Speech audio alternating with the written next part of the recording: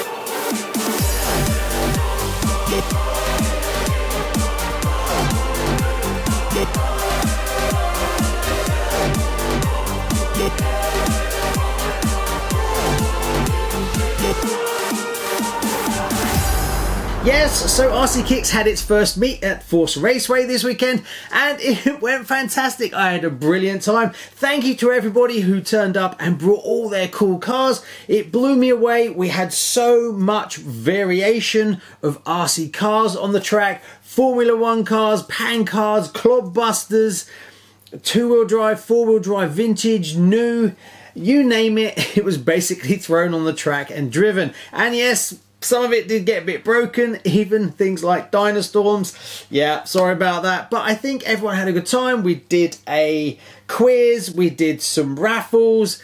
Pick me one and then... That one? Yeah, and pick me another one as well. The second one. Yeah, Bill. So we got first one. First one's the top one. Mark, 37. Oh, yum. Yeah. Oh, look at this. Thanks. So, Mark, you can take your pick because you're the first one. I knew I should have waited before I got my tickets. Come here. He was right after me. Come with me. Who? You. Come with me. Which one do you like? That's yours. Go on. So in this video, we're going to cover some of the highlights. And the first one was me talking to a guy called Mark who... Well, put it this way, he knows his stuff about his RC10s and some of his collection is probably the best in the country. So, puts mine to shame. Unfortunately, this one is being packed to go off to its new owner and hopefully I can replace it with a Worlds car. So if you've got a new in-box Worlds car or a built but mint one, drop an email to GavinEvans at RCKicks.com as I may take it off your hands for reasonable money, obviously. Right, let's cut over to Mark. That one there, you'll recognise that. That's an RC10, circa about 85, 86, this one. But obviously this is quite heavily modified. But it's modified with period correct all essentially parts. So the chassis is wrapped up underneath. It's basically unrun condition. Yeah. And the arms are Andy's arms. So Yeah, I've heard of that. I've heard of them. yeah, and then the transmission. That's a Lethal Weapon transmission I know that one. by E&L. So that's a belt drive transmission of the time. So that's a period upgrade. So this is probably my most heavily modified RC10. Period correct body. And that was built to take the same place as the 6 gear. So you can say this is a 6 gear only chassis. Yeah. So it's early, and that's what that upgrade was for. Yeah, and then it runs the wheels. They are Loas wheels, which I've never seen those. yeah, they're basically a reproduction of Technocrafts, so Technocrafts. But he made these about 10, 12 years ago. He did a limited run of 105 sets, and I was fortunate enough to get 2 of them, 2 full sets. But they are nice. They're certainly finish off. Is it 2-piece? 3. 3. So they're also different. You can adjust the offsets on them as well, fully adjustable offsets. You take them apart and you put extra rings in. Oh, to push it In or out, so you can change the offset completely on it. So yeah, but as you can see, shoppers are pretty much unrubbed, and it's a really nice. Thought about getting a pro painter to paint. I've had a body done. Yeah. So I actually had a body painted by. There's a guy called Andy Jacobs, and Andy Jacobs used to paint bodies for Associate back in the day, right? And you see some of them are signed Andy's bodies, right? The RC10 guys are well in with it. Yeah. Now I've got one of those to go on here, so that one will be getting a painted body. It's already done. It's at home. I just haven't cut it yet. And a massive thank you to Mark for sharing all that knowledge that he's got on his beautiful cars. Not jealous. Not at all. Next up is someone you may already know, and it's Andy Robinson from Andy Robinson RC, talking about his new 2022 Astute that he's taking racing, as well as the TD4. Also covering some of his more rarer vintage cars. That's your new one. Yeah. How are you getting on with that? Fine. Yeah. I love it compared to the TD4. I love it. Yeah, I must admit that. Yeah. They had problems on the TD4 with the front drive shaft. Yeah. Being out at full turn. Yeah. Which is a bit weird. I mean, in the end, I managed to solve it. Yeah, you changed the front drive shaft. I put the universal drive shafts in. And I put some shims in there. I got it to stay. But the biggest problem I've now found with it is the transmission. Yeah. All the crown gears that come off the prop shaft, it's eating them. Yeah. If you run it on a flat surface, there's no problem. But you start taking it on a track and you're coming off the jumps. I've gone through 2 sets. And really? Yeah, 2 sets. And the thing is, I mean, I know you can build things not correct sometimes, you make silly mistakes, but I've been through that car plenty of times now. It's right. It's still doing it. But I think part of the problem is it's 4-wheel drive, so it's nose heavy. The whole thing's a lot heavier than this. And the 2-wheel drive jump better. So you're going to land a lot flatter. And I don't think it'll put the same stress on the transmission. So far, it's been loads better. I mean, I put the slipper in, so I didn't want to stress the gears out, but it's loads better, But they're very happy with it so far. They did a couple of nitro versions of it as well. Yeah. I can't remember now. I've never seen that. Never seen that. I mean, so they've got the air shocks on them. They're not oil filled at all. Oh, it's just squish in the air then. Yeah. And to be honest, it works. It works surprisingly well. Yeah, that is quite smooth, isn't it? I mean, a lot of the races, when they did racing, they still changed them for traditional oil shocks. But they don't work that bad, actually. No. And they used to lock the rear steering as well. In the end, they locked it for racing. Yeah. Because of the wandering. You never get it to be pin sharp. No. A massive thank you to Andy for taking the time to come and join us at the RC Kicks meet. It was lovely to meet you, and thank you for letting me check out some of your cool RC. Not jealous at all.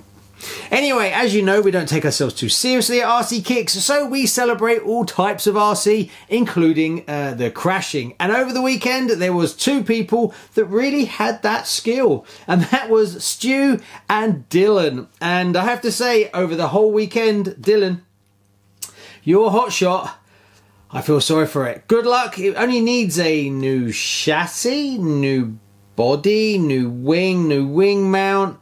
And I'm sure it was steering, because there must have been something broken with the steering. Anyway, congratulations.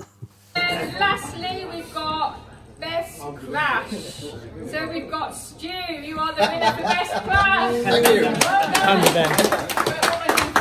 Still in one piece, thankfully. There you go. You got prize too. Wow. Thank you very much. Well done, best class. Thank you.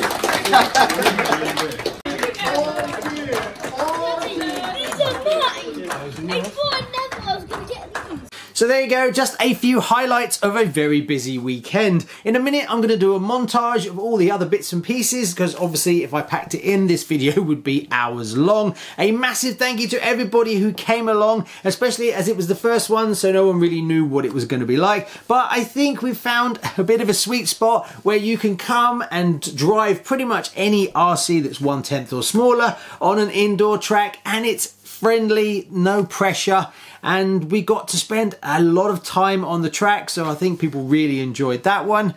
We will be doing another one again. Hopefully we're going to find a track down south that's indoor track that we could hold the same sort of thing again. Ideally I would love to do this every 6 months, so to have a one down south and then another one up north, and then basically do them as the years go on. That would be fantastic as they grow. So if you know anybody that's got an indoor track down south somewhere, tell them to contact me, as I would love to firm up a date for later in the year, around October time, to do it again. Thanks very much, enjoy the montage, and see you soon.